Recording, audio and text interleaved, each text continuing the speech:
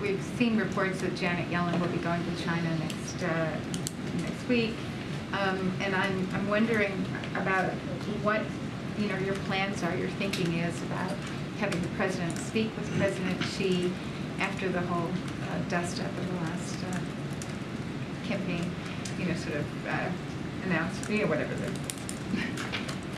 the dictator remark, whatever you'd like just to call it out. So I don't have any travel to preview for Secretary Yellen. Certainly would refer you to the Treasury Department to make any announcement of that nature.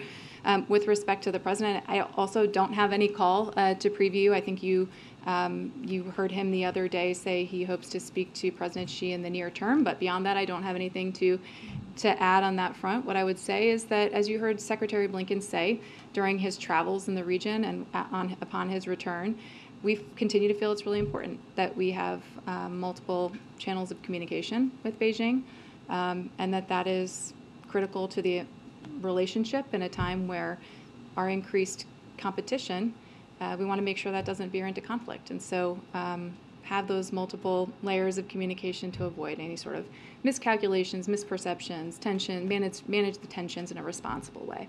Given the situation that we saw unfold this weekend in Russia, are you reaching out to your Chinese counterparts through all these different discussion channels to ask them particularly to take any particular action in the context of the divisions in Russia? I don't have anything specific to read out to you on that.